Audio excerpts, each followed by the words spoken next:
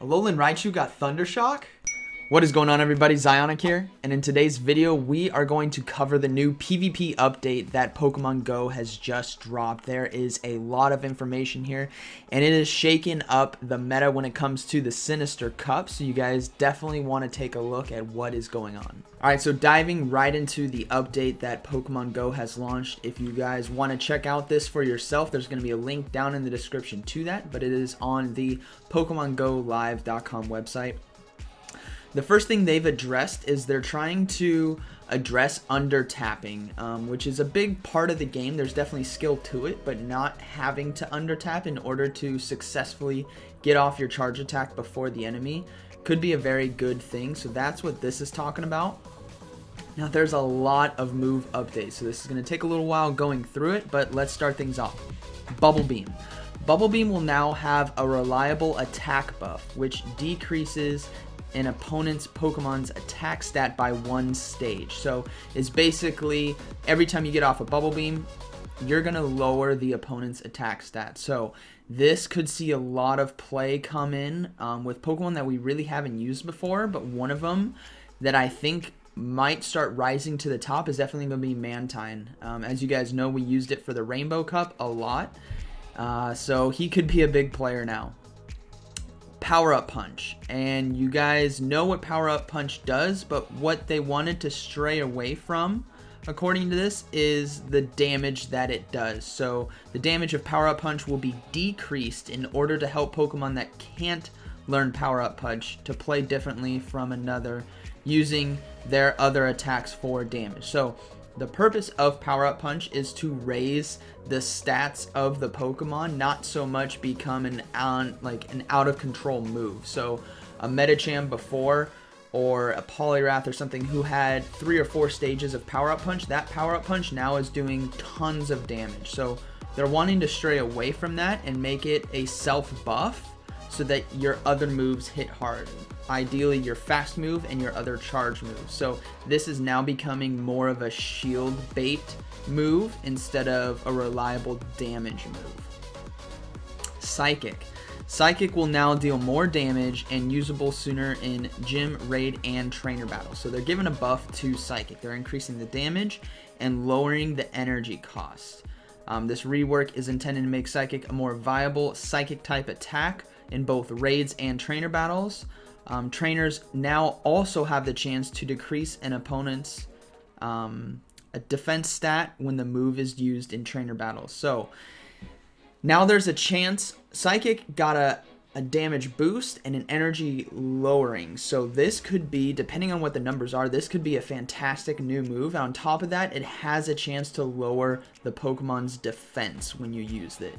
So that's going to be an incredible move depending on what Pokemon it is on.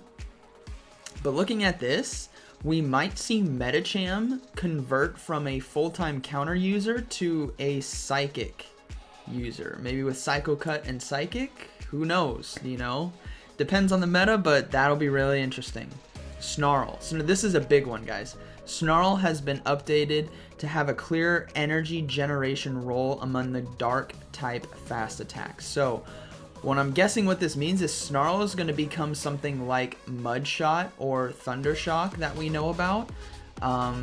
So they want this to help Pokemon like Arcanine and Luxio who have important charge attacks before feigning, as well giving more defensive Suicune and Umbreon more frequent access to their charge attacks. So if Snarl turns into something like Mud Shot, this could kind of get out of control by having something that's so bulky and then spamming a lot. That's going to be a lot of fun.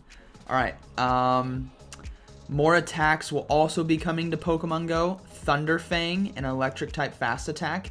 Arcanine, Steelix, Mightyena, and Hippowdon are going to get it. Ice Fang, an ice type attack. Suicune, Mightyena, Mawile, Hippowdon, and Drapion are going to get that.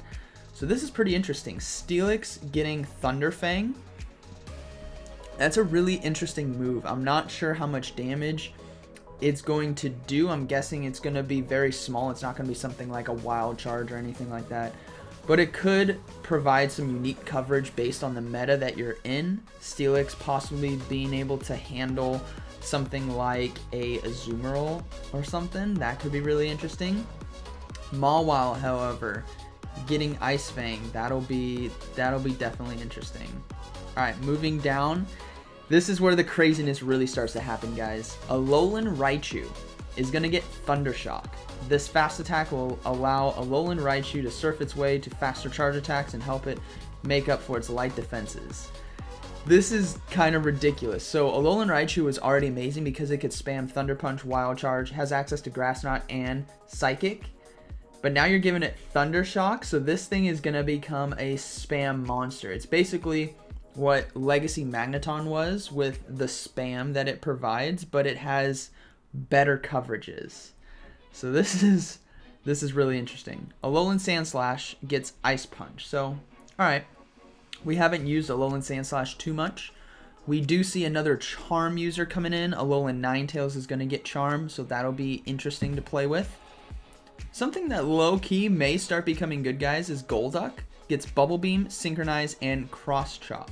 So this adjustment to its move pool could provide some unique play depending on what cup you're participating in, because Golduck does have Confusion, and then you could have Bubble Beam and Cross Chop. This could provide a ton of coverage. Synchronize as well.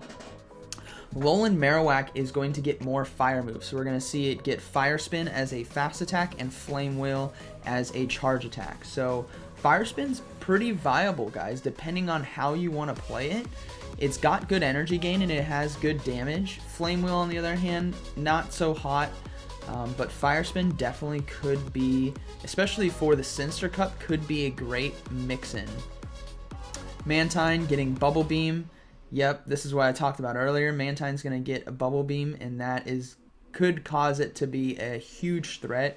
Guaranteed lowering of the attack of the attack of the enemy.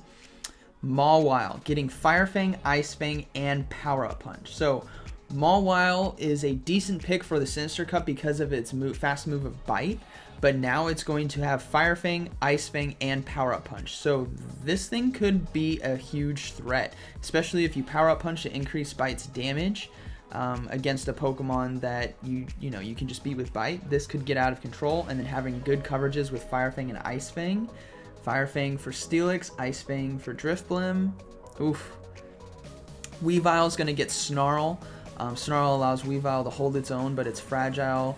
Dark Attack against Team Go Rocket, Raid Bosses, and Master League opponents. So Weavile's going to get Snarl. It's going to be able to spam way more, so I imagine this is going to be really great for raiding. You're going to have higher energy gain to get to charge moves, but I'm not sure how it's going to do in Great League because Weavile hasn't been really relevant at all because it's so fragile. But yeah, guys, this is the Pokemon Go PvP update, so be sure to check it out, and be sure to head over to pvpoke.com. If we head there now, actually, let's take a look how the rankings have adjusted for the Sinister Cup. So Alolan Marowak still #1, but Fire Spin seems to be put at as the best fast attack. Hex is still up there, but I'm guessing because against Steelix with Fire Spin. Oh man, yeah, you can win that. Oh, you can win pretty good. You can win the 1 shield and the 2 shield with a Fire Spin Alolan Marowak versus a Steelix. Now, Steelix is now #2. Haunter, Bastiodon, Drifblim, these guys are still up there. But what I want you guys to notice is Poliwrath and Medicham aren't up here anymore. So Poliwrath is, Medicham's 27. Did I scroll past Poliwrath? Poliwrath is now 17, where before Poliwrath was 10, I believe, and Medicham was right there as well. But oof, I think they took a hit because of the Power Up Punch damage. I think he definitely took a hit because of that. So that's pretty interesting. Medicham dropping all the way down to 27. Oh, that's rough. It's still gonna beat the Pokemon that it needs to, but yeah, very interesting. Definitely a good shakeup. Alolan Raichu's there as well. Definitely a good shakeup for the meta, guys. It's going to be interesting how people run the Alolan Marowak, whether they go for Hex to lock down or do more damage against the Ghosts and Psychics, or they go for Fire Spin for Steelix.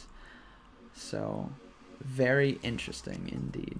I hope you guys enjoyed today's video, and I hope you guys found it informative, so be sure to smash that like button, comment down below, and let me know what you guys think about this new PvP update. What Pokemon are you guys excited to test out?